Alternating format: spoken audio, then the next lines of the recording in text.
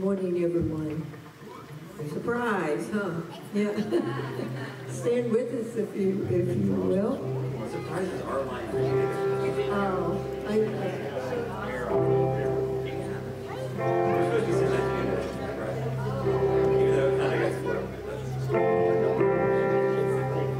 Everybody say happy birthday, Ruth. Happy birthday.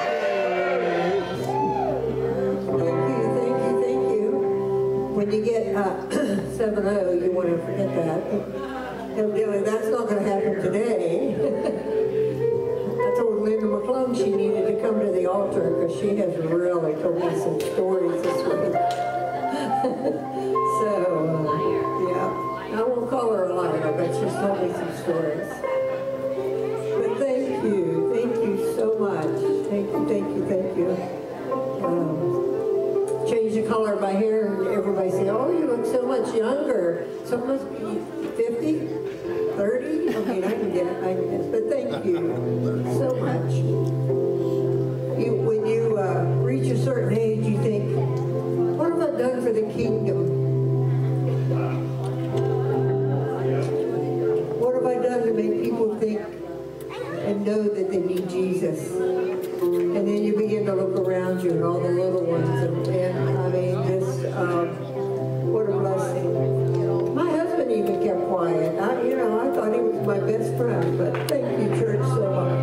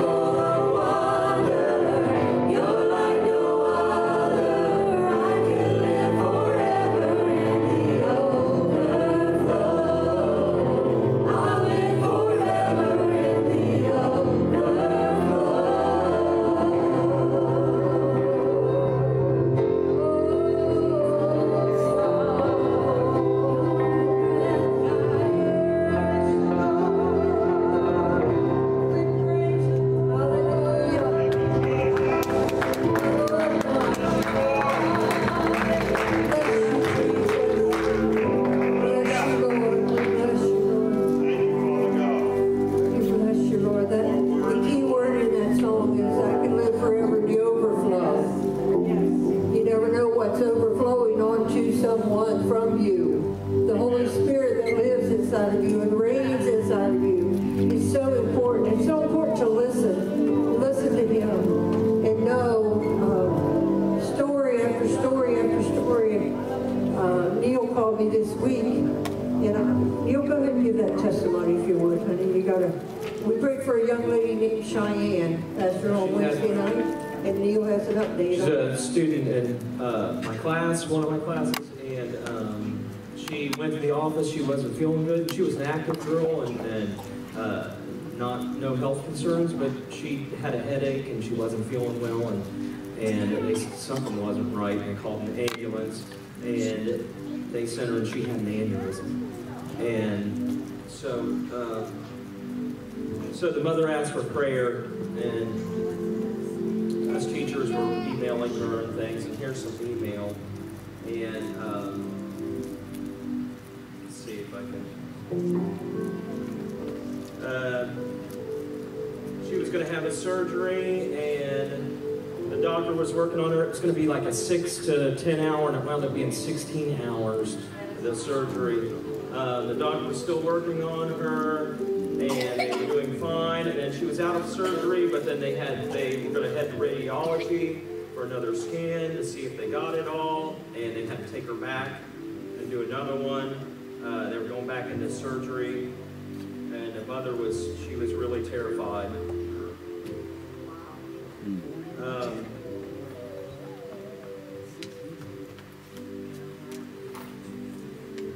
I think it was around midnight. They started early in the morning, and it was around midnight that they were closing her up, and they were headed to another scan, and they said that Shy was doing good and resting.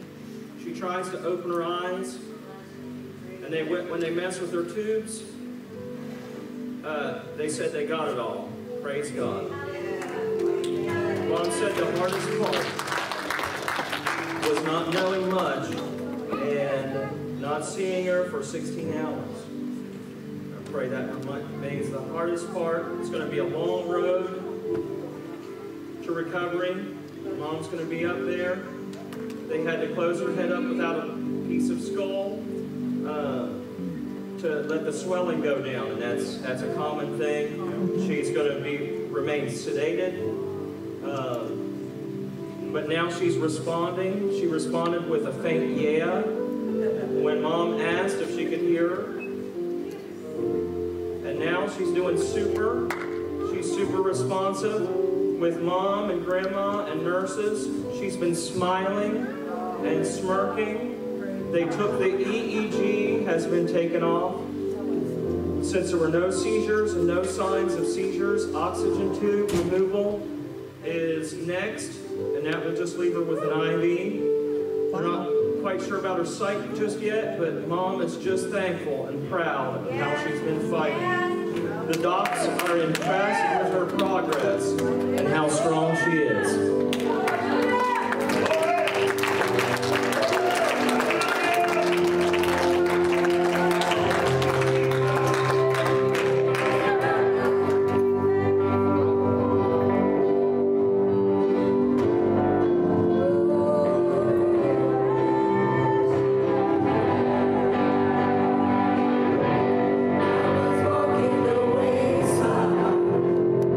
Oh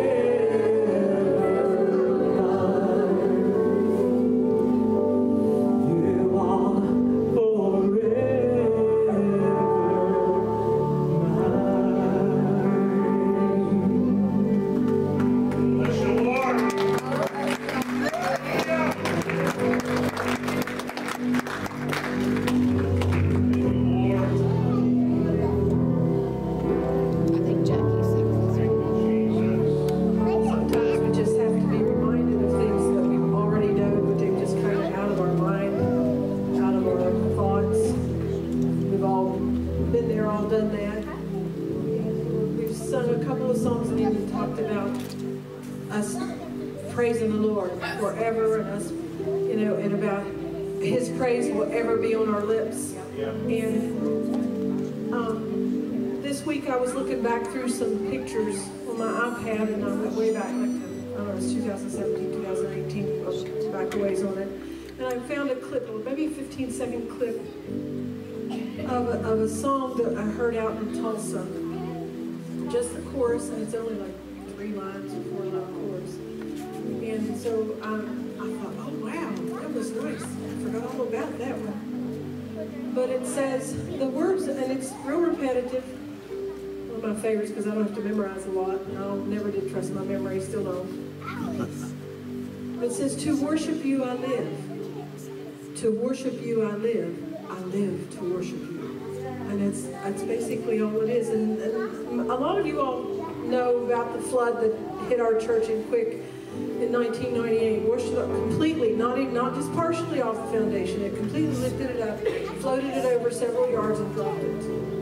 Okay, and it was a total loss. We did salvage some things from the inside that were salvageable, but the building itself was marked for destruction, you know, for condemned and had to be torn down. But after the flood hit, we were wounded. We were just kind of like, but we gathered at Pam and Bodie's house, friends, folks from church. Yep. And we gathered at their house for our first meeting after that flood. And we were sitting there, and not very many people came. It was a decent little crowd, I guess, for our living room, but it wasn't all of our folks. After that flood, there was a lot of people just didn't come back. But we gathered there, and we were kind of like, what do we were not, I don't know that anybody actually said it out loud, but we were sitting there, we were just kind of lost. And I remember saying, I don't know what else I can do, but praise the Lord. The building wasn't us. The building, we knew the building wasn't church, but it was our building. We loved that building. We put our blood, sweat, and tears into that building. And it was gone. But when we first started coming out here, one of the first songs that I remember singing was Ever Be. Your praise will ever be on my lips. And by that time, we were in a different building.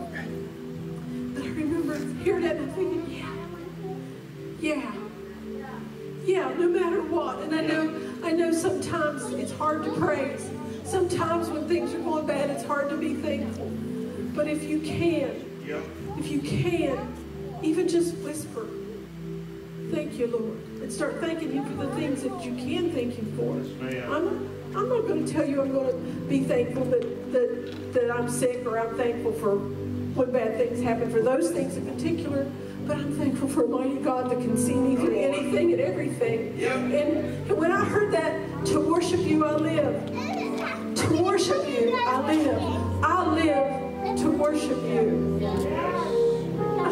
I sat there in the living room and just cried and wept. And I woke up in the last 2 nights with this song rolling. I love that when I do that, when God does that. He brings a song, and it's just like I wake up, and that song, I don't think of anything else. It's just that song's going through my head.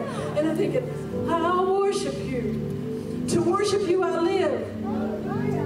You know, to worship you I live. I live to worship you. Yes. I do other things. We all do other things. But my purpose, my eternal purpose, I'm not going to be a wife forever. That will come to an end. Till death do us part at some point. You know, I'm not going to be a mom forever. I hate to think of that stuff. You know, I love being mom. I love being grandma. I'm not going to be a daughter forever. In time, those things will come to an end. But I will worship forever. That is my eternal purpose. And when you worship, wherever you are, when you worship Him, I can't say it enough, it is not for His ego. It is not because God needs to be told He's magnificent and He's above everything. He knows that. It lifts you up into His heavenly places, and it brings heaven to earth. Hallelujah. Hallelujah. Just praise Him.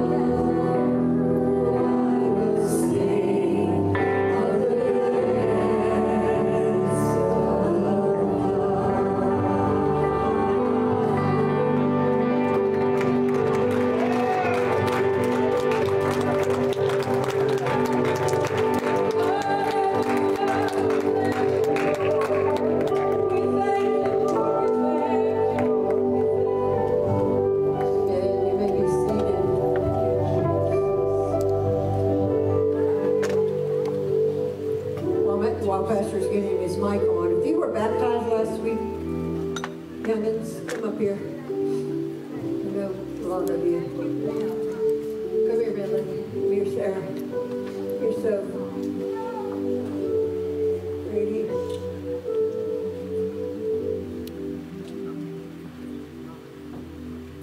You want to know what you could do for the kingdom? You can hug these babies. They deserve another round. They deserve the same for what they did last week.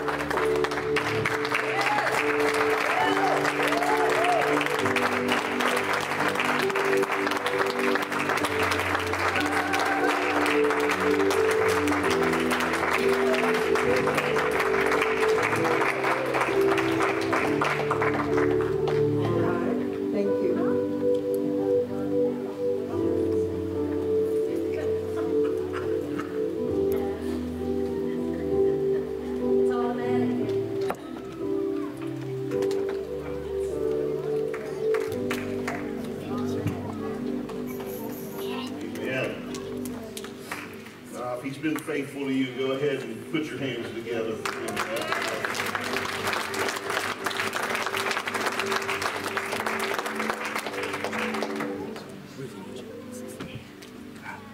I am personally in awe of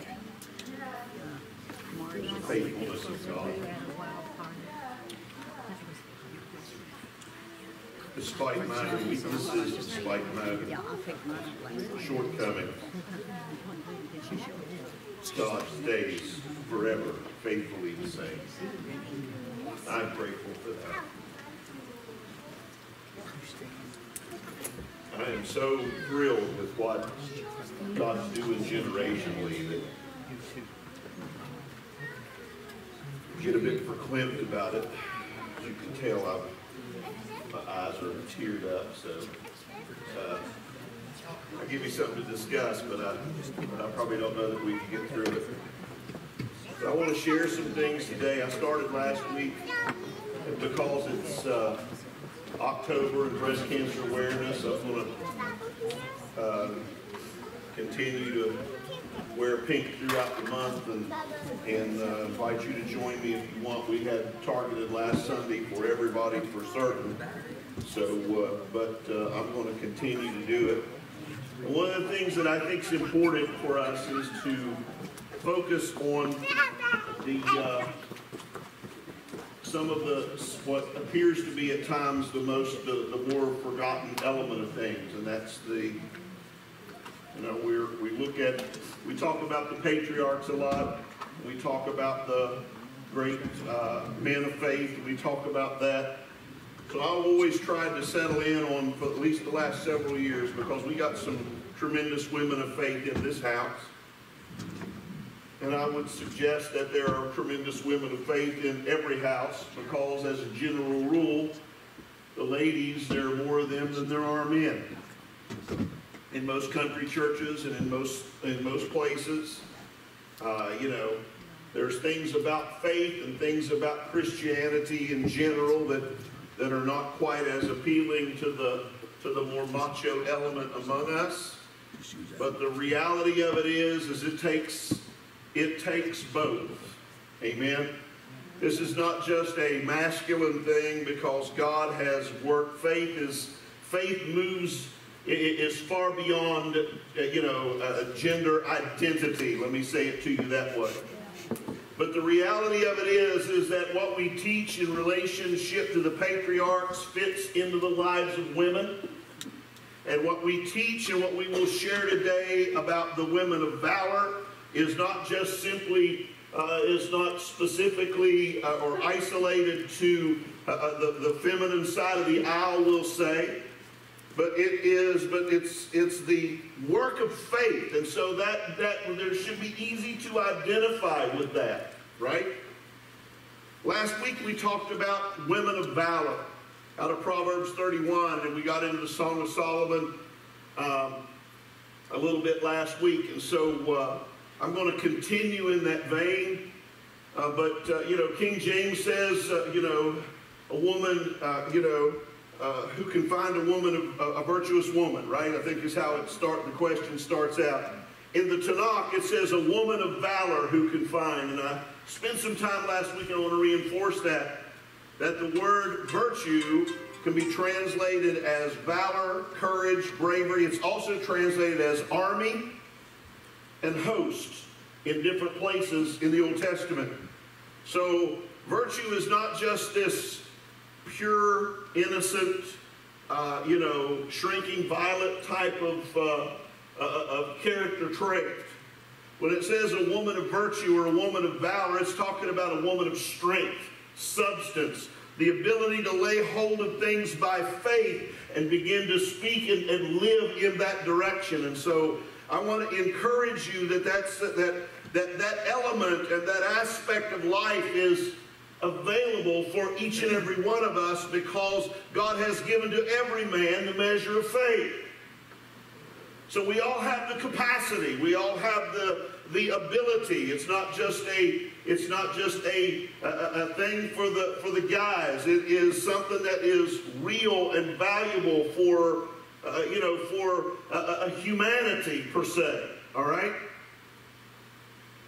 Courage and strength are hallmarks of our redeemed identity. We've been talking about that a lot the last couple of Sundays and also on Wednesday nights, which, forgive the shameless plug here, if you can't make it out on a Wednesday night, please join us on Facebook. Or if that's not a good time for you and you have a better time and you're on Facebook or you're on YouTube, then subscribe and get in there. And we've archived everything we've taught, so that you can stay up to speed and invested in the direction the house is going. Okay? So please, I want to encourage you. I'm not trying to clap at you or something or accuse you of not doing it. I'm just reminding you that the opportunity to know what's going on and to have some sense of what God is saying to this house on a consistent basis. It's archived. It's out there. All you have to do is access it, and you've never lived in a day or a time when it's been any easier to do than it is now. Amen.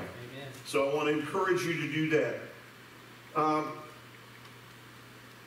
When we talk about courage and strength being hallmarks of our redeemed identity, that doesn't mean that we sail through life without storms or hindrances or obstacles. Remember, we are overcomers. We are not never go-throughers of anything tough. Amen? Amen. So it's important that we understand. Jesus said, in the world you will have tribulation. Oh no. Right? Uh-oh. You said if you don't believe in that, it doesn't matter. Jesus said it was going to happen. But he also says, be of good cheer.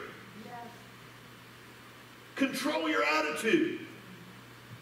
Keep your mind set properly. Keep your heart pointed the heavenly direction. Keep yourself centered and focused on his redemptive purpose and his finished work, so that it centers and calibrates and balances your life in the midst of tribulation. He says, but be of good cheer. Why? Because I've overcome the world. And so we are overcomers because he overcame. And it is his life, his victory, his triumph that belongs to you and I. When I talk about women of valor, I want to get into some specifics today. And probably, I think I gave you Matthew chapter 1, didn't I, Gabe? Yeah. 1 through 16. So I'm going to read this, and if I struggle with the name, I may call him Fred, George, or Harry. We're going to go through the genealogy of Jesus. And the reason I want to do it is because most of the time everybody it traces their heritage biblically through the name line or the male bloodline. It's one of those things that it's not it's just the way humanity has lived. But in his genealogy, it is fascinating that there are going to be 5 women who show up in his bloodline. There's going to be 5. And we're going to talk about women. You talk about women of valor. I want to talk about 2 of those today if I can get to it. So you pray and I'll get to it. Praise the Lord. But 4 of them are called by name. One woman is alluded to, not by name, but alluded to or referred to so specifically that you know who she is without calling her name. And you will figure that out here in a minute if you haven't already. But I think it's fascinating that there are 5 women specifically brought to the surface for us to see and include in the story of his heritage. 5 being the number of grace. I think that's pretty fascinating thing to look at and look into. But we'll start here and we'll go here. The book of the generation of Jesus Christ, the son of David and the son of Abraham. Let's just keep rolling through. Abraham begat Isaac. Isaac begat Jacob. Jacob begat Judah and his brethren. And Judah begat Phares and Zerah. This says Tamar. It's just a variation of the Greek. It's Tamar or Tamar. That's the first female name. We'll tell her story here a little bit. And Phares begat Esrom. Esrom begat Aram. And Aram begat Abinadab. And Abinadab begat Naasan. And Naasan begat Salmon. And Salmon begat Boaz of Rahab. There's your second name. And Boaz begot Obed of Ruth. There's number 3. And Obed begot Jesse. Jesse begat David the king, and David the king begat Solomon of her, that had been the wife of Uriah. So there's the reference that's unnamed, but so specific and so specific that we can't miss who he's talking about. Next verse, please. Let's roll on through. And Solomon begot Rehoboam, and Rehoboam begot Abiah, and Abiah begot Asa. Asa begat Jehoshaphat. Jehoshaphat begot Joram. Joram begat Ozias. Ozias begat Joatham. Joatham begat Achaz, and Achaz begat Ezekias. And Ezekias begat Manasseh, and Manasseh begat Ammon, and Ammon begat Josias. And Josias begat Jeconias and his brethren about the time they were carried away to Babylon. And after they were brought to Babylon, you remember, Jeremiah told them, when you go to Babylon, here's what you're going to do. You're going to marry. You're going to give your sons and daughters in marriage. You're going to live. You're going to keep living, and you're going to keep focused. You're going to plant vineyards. You're going to put gardens in. You're going to build houses. You're going to live there because you're not going to stay there forever, but you're going to make a home there so that when it's time to return you, there will be those to come back. You ain't quitting on me. How many of you know God's not going to let us quit on Him? Amen? So after they were brought to Babylon, Jeconias begot Salathiel, and Salathiel begot Zerubbabel, and Zerubbabel begot Abiad, and Abiad begot Eliakim, and Eliakim begot Azor. And Azor begot Zadok, and Zadok begot Achim, and Achim begot Eliad. And Eliad begat Eleazar, and Eleazar begat Mathan, and Mathan begat Jacob. And Jacob begat Joseph, the husband of Mary, of whom was born Jesus, who is called the Christ. Mary is the last piece. But you cannot talk about women of valor, in my estimation, and not look at the women that made this list. They need to be looked at, they need to be considered. And so what I want to do from here is I want to go to Hebrews 11 and 35. And I just want the first part. I'm just going to read. I know this is part of the faith chapter, but I'm just reading that first sentence to the colon there. And he's talking about faith and what faith has done, and he talks about it from Abraham Jacob and how the world was framed by the Word of God, and Noah, and he talks about all this, but he talks about Sarah too, specifically. But here he says, women received their dead raised to life again. Faith raises the dead. Faith shows us life beyond death. That's what faith does. Faith shows us more, connects us with something greater than what's dark, intimidating, and overwhelming at times. Praise the Lord. So it's incredibly valuable. So when I look at this, my first thought, and we are thinking, because there's so many specific instances listed in this chapter, when it says women received their dead raised to life again, I think of two things. I think of Elijah and Elisha, right?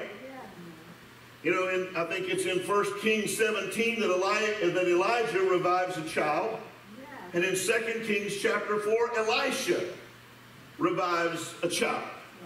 And so we look at that and we think, okay, that's what he's talking about. It started hitting me different last night. Started working down in my spirit a little bit more than just that. It's not just about, those are examples and stories and accounts of faith. I believe that, because I believe it took faith for that to happen. But what I want to talk about now is the story of these women and how God raised them from death, from lives that were dead, that were obscure, that were demeaned, that were less than, that were far from being noble, they were far from being valuable, they were far from being prized. And remember, a woman of valor's price is above rubies. Right? So the reality is God says there's a redeemed life in there that I want to pull out, because there's value in it that will move you into a new dimension and dynamic of how to live forward. So, what I want to do this morning is I want to tell the stories so that their legacy of faith will be remembered. So I'm going to tell you the story of Tamar. Now, I'm not going to read it all. It'll keep me from chasing so many rabbits. But I will tell you where to read it. It's in Genesis 38. I encourage you to go there and read it. I encourage you to read it. If you have to read it 2 or 3 times, that ain't going to hurt your feelings either. Right? But let's talk about this woman. She is relatively unknown. She just kind of shows up. So to do this and to talk about these women, we're going to have to do 2 things. We're going to have to jump into a different culture than what we are accustomed to in the moment, how we live today, and how things operate today. And we're going to have to step back in time a little bit. We're going to have to remember, right? So understand that in the time of Genesis chapter 38, that marriages were not people having high school sweethearts and falling in love and getting married. I have no issues with those things. And I'm not saying you shouldn't do that. Those things don't happen, because we know that they do. Now, I'm going to say they're probably rarer than the romantic idea that we have out there, but I do know of successful relationships from that point, and I applaud them and I celebrate them. All right? Now, but marriage at this point was about building community. And I hate to make this just kind of what we would look at as a mere business transaction, but there is some element to that we can't get away from. Because what happens is that fathers made alliances with other families, that they could bring the families together, merge the strengths of those clans, if you will, or those tribes, so that they would strengthen the bloodline and strengthen the resources of both families. That's what they did. Now we can you know, scream and shriek about it and light our hair on fire. It seems to be the standard operating procedure for most folk these days, with something they think's terrible or they don't agree with, they just want to scream and light their hair on fire. And, you know, there's some days that I just kind of enjoy the show. Anyway, I'll leave that alone. Well, from here, I'll leave it alone. Too late for that, really, right? So, Judah has 3 sons. Jacob has arranged and made him a marriage, and so now he's got sons. He's got a son named There's a great name. Sounds to me like you wasn't sure what to call him.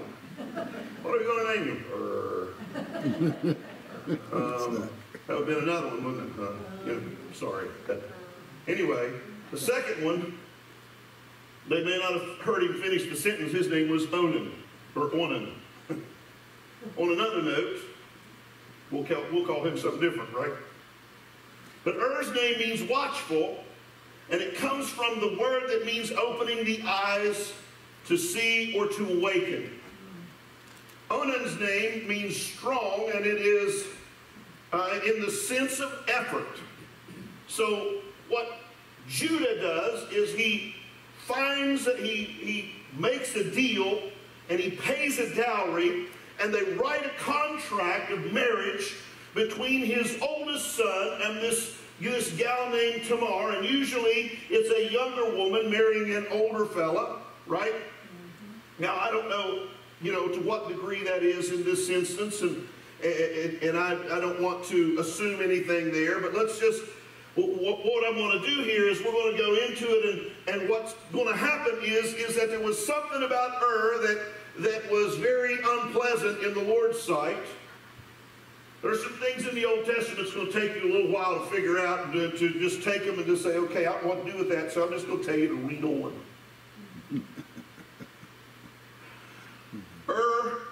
Passes away, and Tamar doesn't have any children. Well, what shows up then is the law of the brother, right?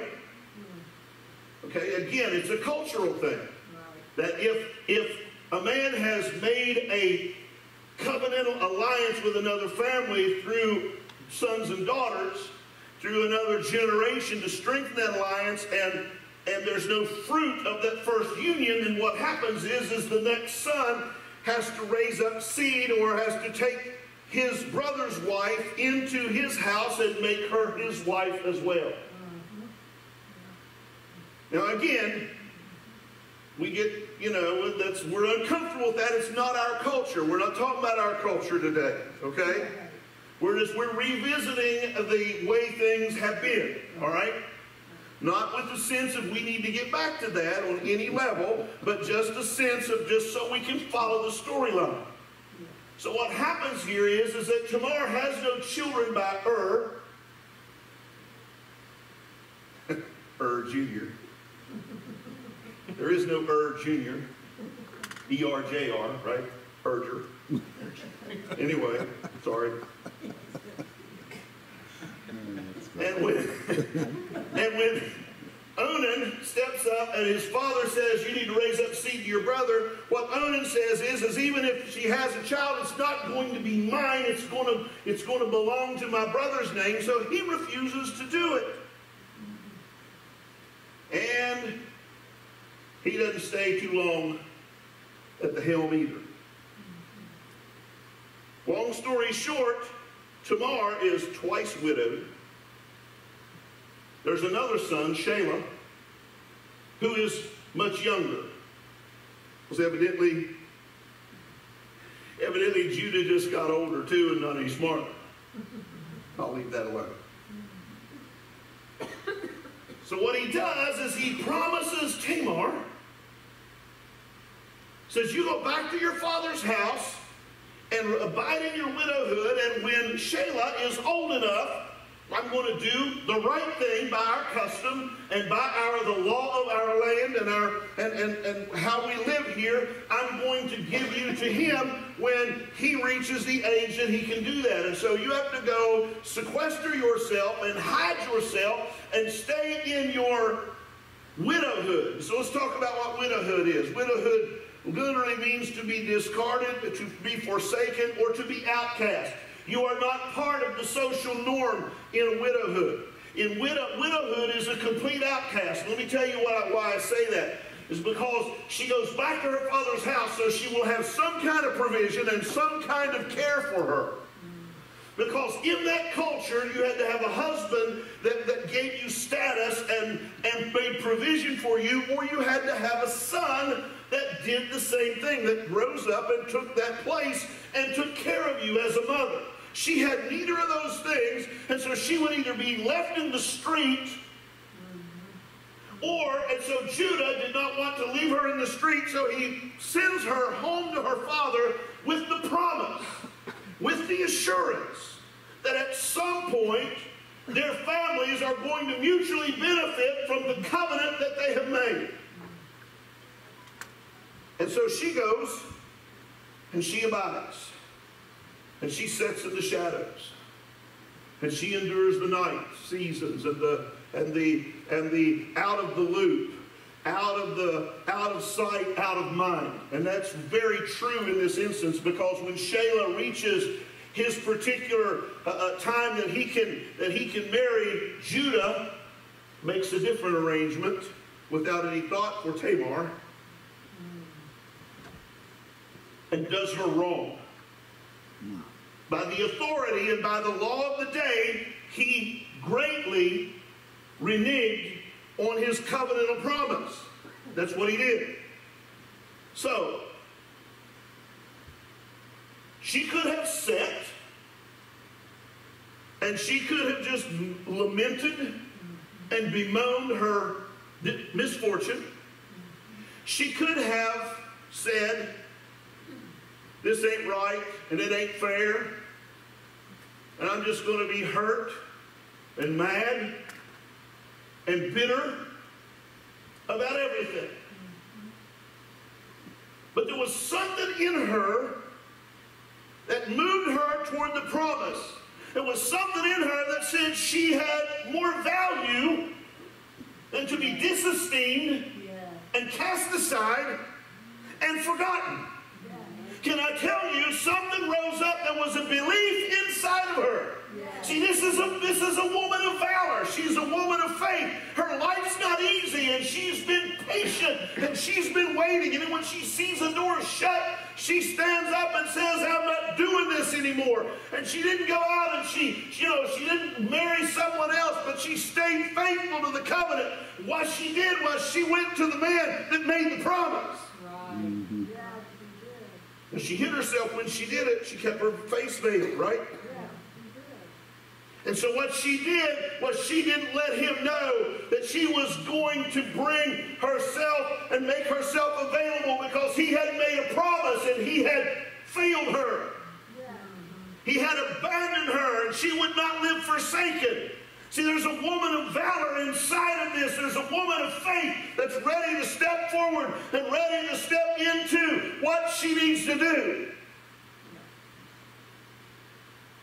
And so the story, as it finishes on,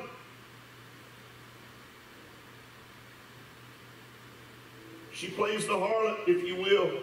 Why? Because Judah's wife's died, and he's going back into the region where he, forgive me, purchased his wife. And you can, again, you will see that if you read the entire chapter of verse 38, the same name that he goes to, is the one who's his friend, and he's the time of shearing sheep. And so, to make this story, excuse me, come alive a little more here, he has a encounter with who he thinks is a harlot, who he thinks is a prostitute. And he tries to pay, he wants to pay her, but he doesn't have, he's going to pay her with a lamb or a baby goat. I believe that King James says a kid. Right?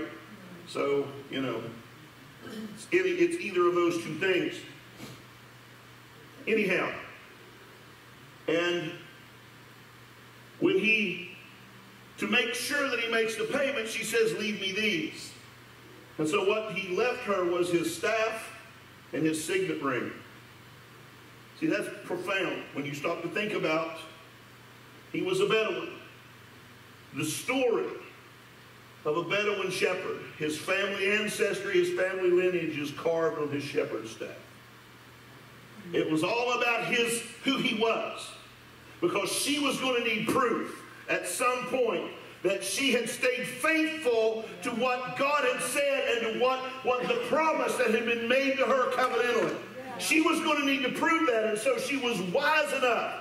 Hear me today. She was wise enough and clever, adept enough to be able to say, I'm going to need these things to secure payment. These are the things that will reveal the identity of, and I will release them when you make the payment. And so when he sends the kid to make the payment and he can't find the woman where Judah had accessed her, then they didn't know what to do. He didn't know what happened.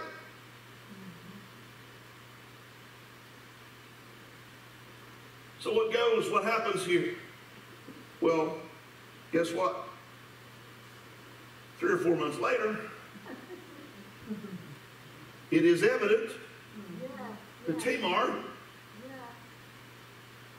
hadn't been as sequestered in her widowhood as everybody expected. You got to appreciate this from a man. I know there's some stuff in here that we can sit around and just chew on. There's some bones in here we can really chew on. And that's not my intent today, to try to stir up controversy or strife. What I'm after here is the fact that when word comes to Judah that she has played the harlot, which was not exactly untrue, but he rises up and he wants to burn her. Right? And he feels like he has the right and the moral position to put her down, to either stone her. Remember, Moses said, now Moses is not here yet, but all that comes out. See, all that's still part and parcel of how life was lived in this region and in these cultures. And so he's, what he's going to do here is he's going to put her down. He's going to burn her. He can stone her, or he can burn her. And so when he shows up to do it, and she shows up, and she steps out, and she says, I am with child by the man who owns thee. Well, I believe the tale was fully told at that point. And it staggers him. Right? Not only does it rock him, it staggers his friends. It causes the community to take a step back and realize how important a covenantal promise is.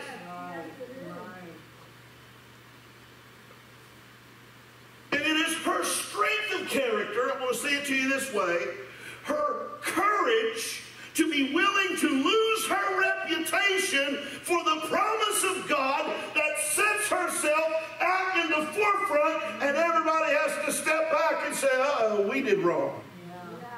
Judah says to her, you're more righteous than I. I left you abandoned. I left you forsaken. I left you in the dark. I left you in the lurch. I did not treat you with the covenantal responsibility that was due me and due you. And because you had now left you no recourse, you had to take an extreme position. You had to be moved by faith into an arena that just kind of blows the whole model up, if you will.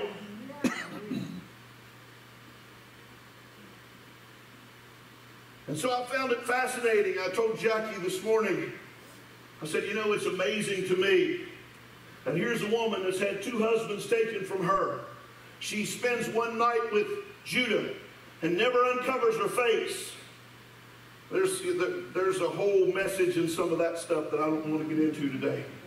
But he never sees her face. So he doesn't know who she is. Right?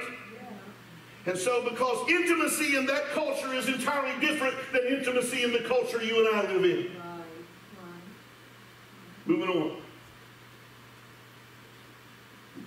She has 2 husbands. She's not just a widow one time, she's a widow 2 times. And probably, truthfully, Shelah was pretty relieved that he didn't have the responsibility, because he's afraid Tamar's going to be 3 for 3.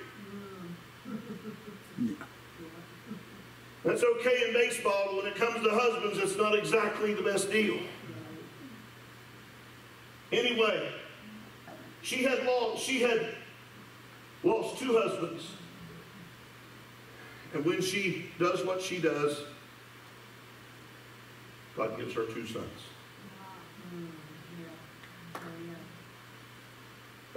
God puts twins in her womb, right? We called him by name earlier, right? Out of Matthew chapter, I think it's chapter, go back to Matthew 1 and 3. If you don't care here, Gabe. I don't necessarily want to belabor this, but Judas begot Pharez and Zerah of Tamar.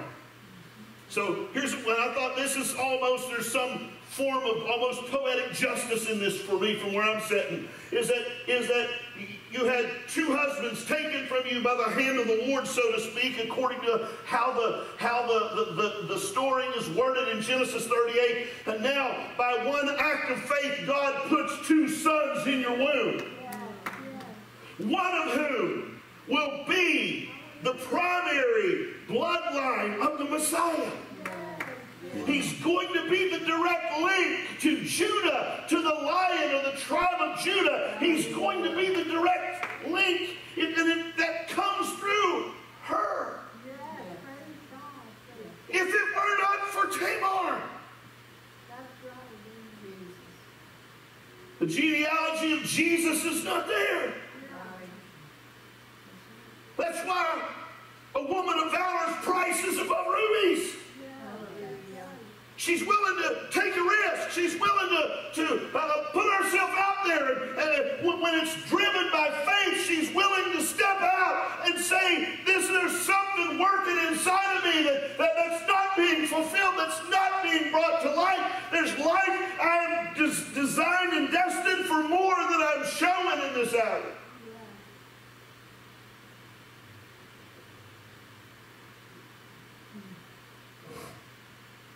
See, there's so many things culturally I could say right now that I need to leave alone. But the reality of this is that she was driven. You can call it a biological clock if you want to. You can call it, I don't know what your terminology for it would be, and I wouldn't necessarily quibble over some of those semantics, but let's just say there was some matter of faith inside of her that moved her to take this drastic measure. And the result winds up being something beautiful, right? Yeah. Something powerful. Yeah. Something redemptive. Because she could have stayed broken, deserted, isolated, and an outcast. But she was built for more. She was made for more. There was something inside of her that said, I have to step beyond this. There's an identity. There's a redemption for me that is more than what I am. On this superficial level, on this earthly plane alone, there's something more that I need to fulfill in my heart. There's a yearn deep inside. Hallelujah. And so I would submit to you that this woman had her dead raised again. Raised to life again. Because she was dead in her widowhood. She was dead and separated. She was entombed, if you will. We say it to you that way. She was trapped in the tomb of her widowhood. Times 2.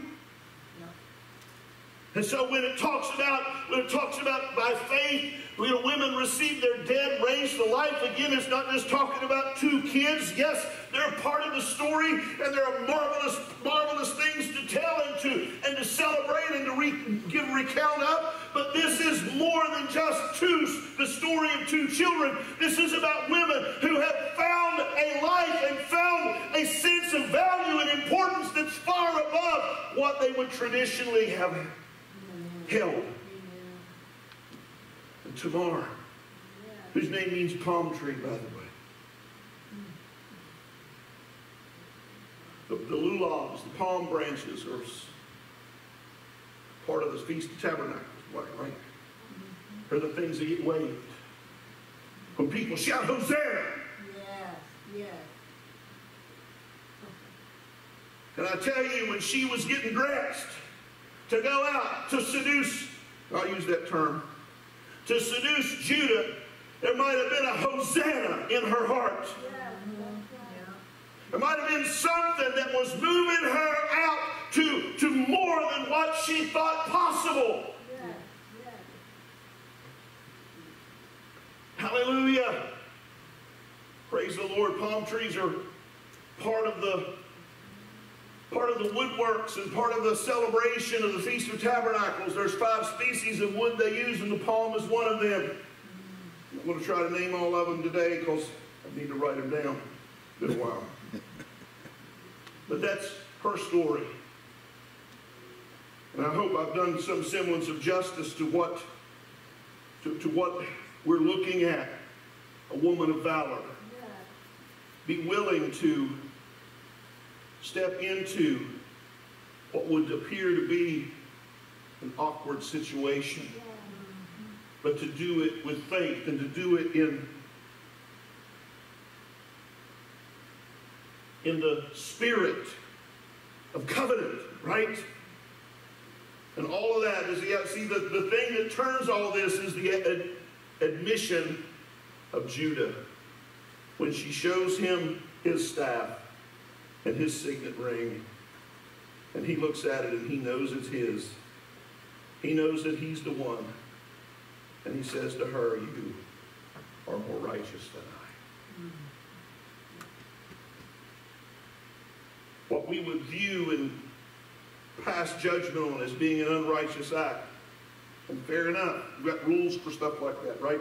Anyway, in that instance, Judah says, what I was doing was far worse than what I forced you to do.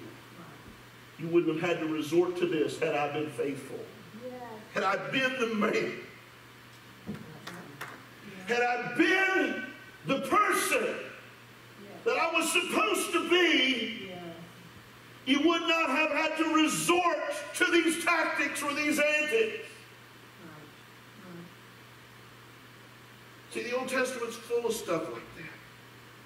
Sometimes we don't know what to do with it, so we kind of avoid it.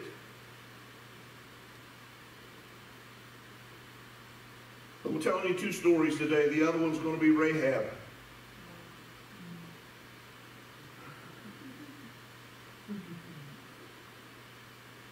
I got 25 minutes. Again, we're not going to turn and read. But I'm going to give you places to see. Rahab is introduced in the 2nd chapter of the book of Joshua. And she is introduced as having a ministry of hospitality on the wall of Jericho.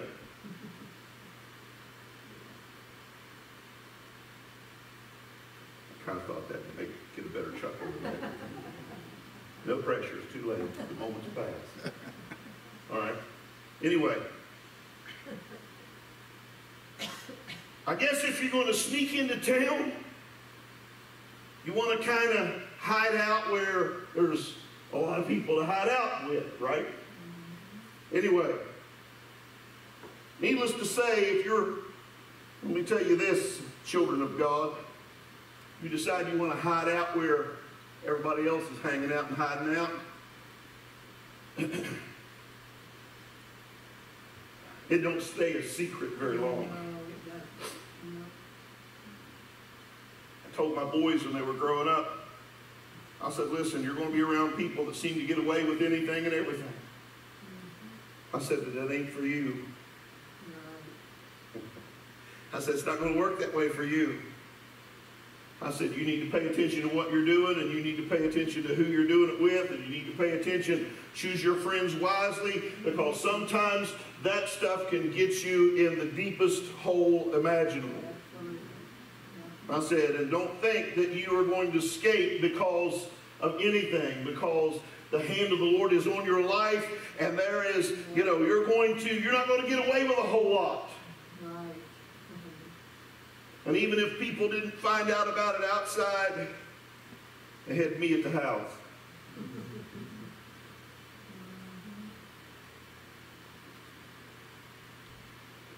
Won't get into that, but let's just say my sons have shook their head at times and said, we don't know whether you're good or evil. You're just telling us everything we've just done.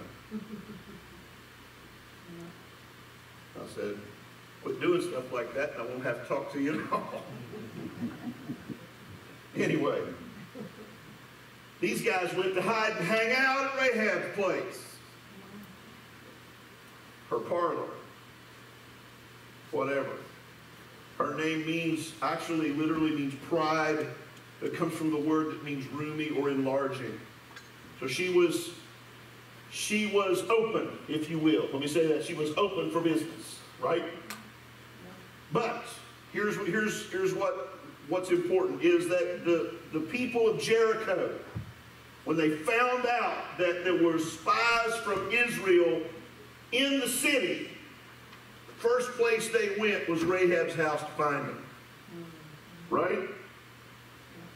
Rahab, bless her heart, had enough although she was a woman of reputation and a woman that would have been considered of loose character or loose morality or however you say that, she still had something of respect for God and his people.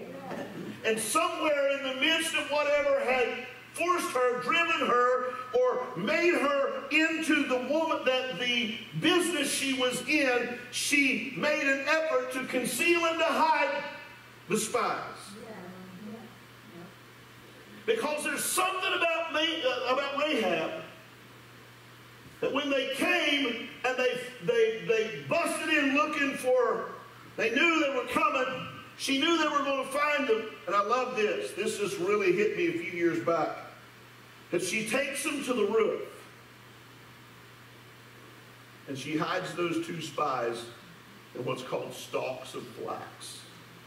Right? You say, well, flax is a plant that's grown. It is actually the plant that the fibers of it are stripped out, and that's what linen's made out of. So it's no mystery to me that they didn't discover these guys, because nobody looks for righteousness in the house of the harlot. Crude and unrefined it might be. Not fully developed it might be, but nobody looks for that, and nobody's going to find that in her house because nobody looks there.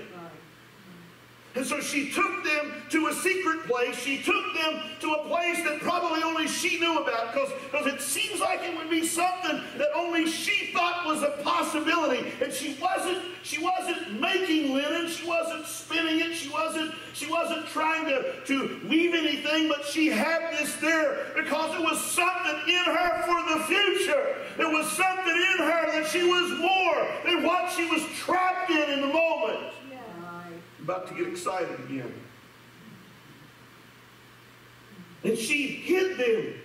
She found a cardinal place and put them in there, and they were safe there, right? They were able to hide there. Yeah.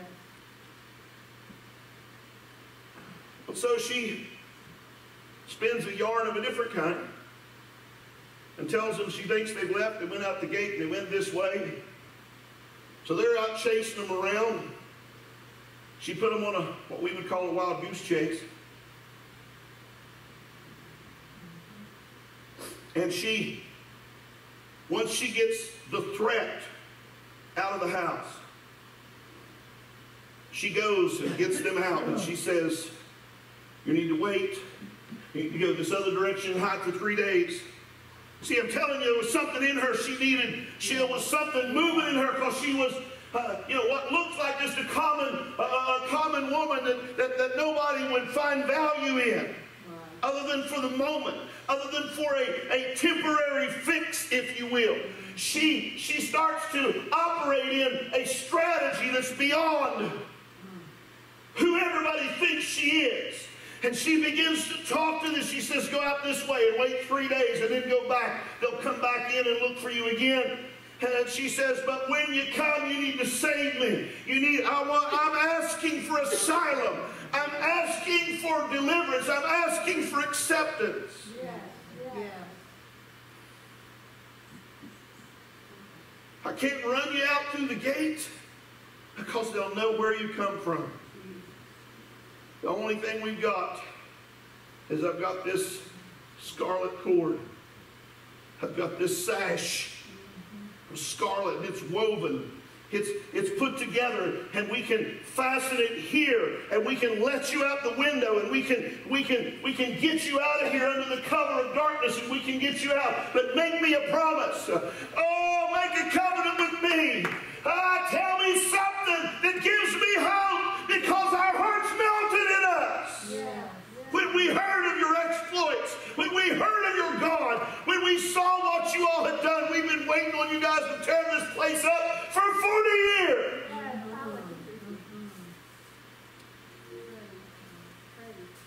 I'll tell you something.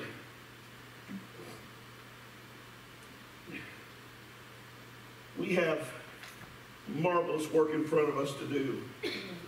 And there's some folks been waiting on it to happen for a while. How about we get on with the business of making it happen? Yes. Amen? Amen. How about that? That sounds pretty good to me. Anyway, and I love this. This really hit me powerfully today. And they tell her, we're going to let you down by a scarlet thread. And they said, bind it to your window.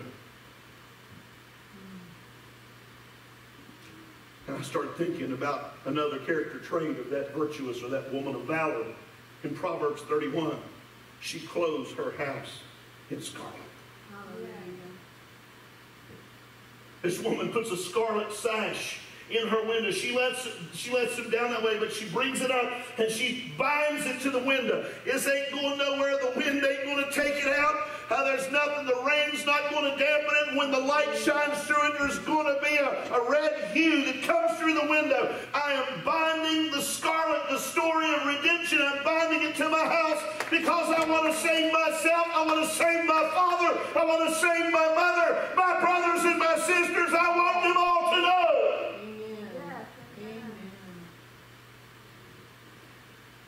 And they said, bind it in your window. Bind it in your window. We'll know how to find you. We'll know where you are. And keep everybody inside. Very similar to Passover, right? Except what they did was on the doorpost. He said, stay inside. Don't go out the door. So she was clothing all of her house with scarlet. Praise the Lord. And so she kept that there. And so I'm thinking of the days. Because it's at least 7 days. It may have been longer, right? But they're at least going to march around the city for a while. So for day after day, the light comes through the window, and all she sees is the brilliance of the scarlet thread, and the hope of the future settles on her. And she begins to thank God for the opportunity of a lifetime. She's dead. Hallelujah. She said that her word is to save me and my house from death. She's a woman who's having her dead raised to life again. Because faith is working in her. And she abides, and she stays faithful, and she stays true. And every time she needs a reminder, she just looks at the window.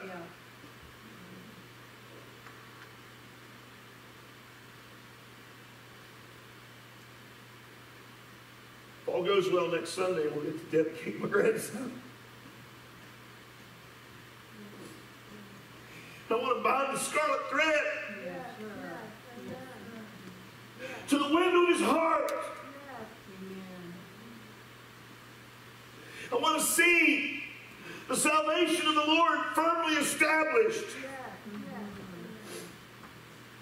And it's not just for him, it's for that family, it's for all connected to it that would be content to come into the cover and come into the relationship of redemption that God has positioned us to flow in and to live in.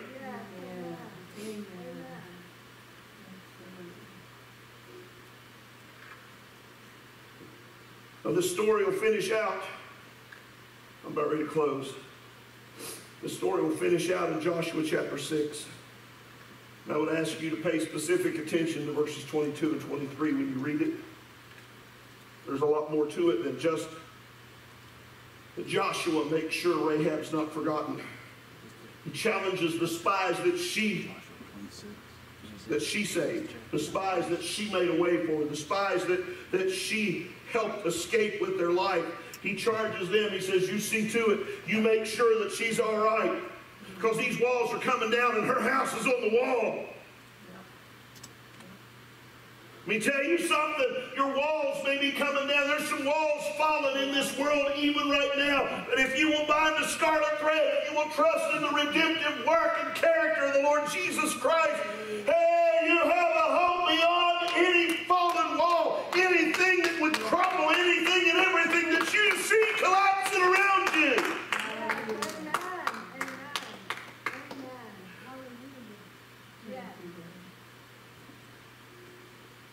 And here's where he utters that famous phrase. I think it's in verse 22. He says, go into the harlot's house. Bring out the woman. Go into the harlot's house. Bring out the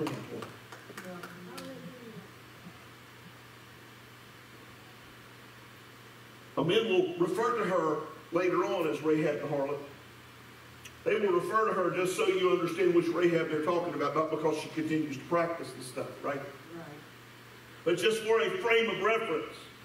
It's also almost a trophy of victory. She may have been, but she's not anymore, right? She may have been caught in this horrific lifestyle, if you will, or this deteriorating position and posture, but she found a hope that lifted her up. She may have been dead in trespasses and sins, as Paul said in the book of Romans, but now she is risen to walk in newness of life with him who has raised from the dead. The redeemed identity is a woman of valor. She has been drawn out of. The house of the harlot collapsed and came to closure. But the woman, Rahab, her father, her mother, and her brothers and sisters were pulled out of the fire. And she becomes an integral part of the story and the bloodline of the Messiah. A woman of valor who could find. I'm telling you, there's a lot more of them than we realize. We just haven't been looking for them. And I want you to understand that there may be more, you may be more valorous and more courageous, and there may be more strength in you than you ever thought possible.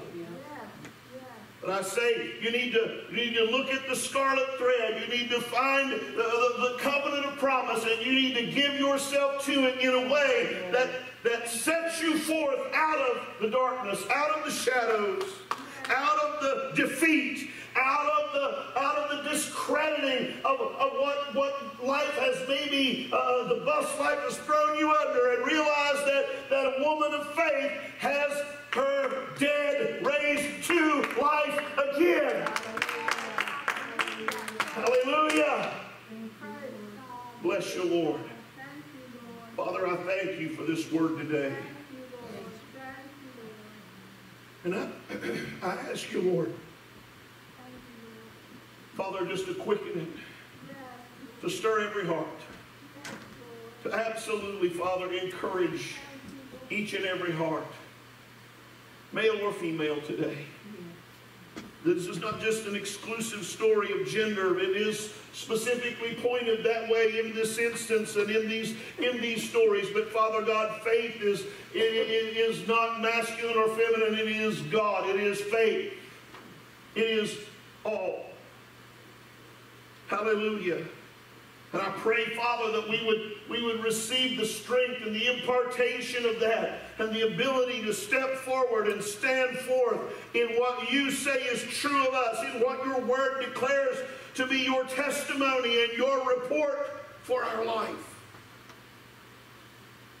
And Father, even if we don't see the fullness of it in the moment, that we will be faithful to stand and continue to stand in the spirit of it and the attitude of it until the fullness comes. In Jesus' name, hallelujah. We give you blessing. We give you glory right now as we have our hearts reverent and our arms lifted up or our faces turned toward you. Father, we receive this word today. If you need to receive this word into your life, say, Lord, I receive right now the encouragement of your word today. Hallelujah. Let it add. Let it add strength. Let it add to me. Let it add to my testimony. Father, let me stand and let me abide in all that you say is true of me and all that you have declared this day to be my heritage of faith. Father God, we receive that and seal it now to our hearts in the name of Jesus. In the name of Jesus. Hallelujah.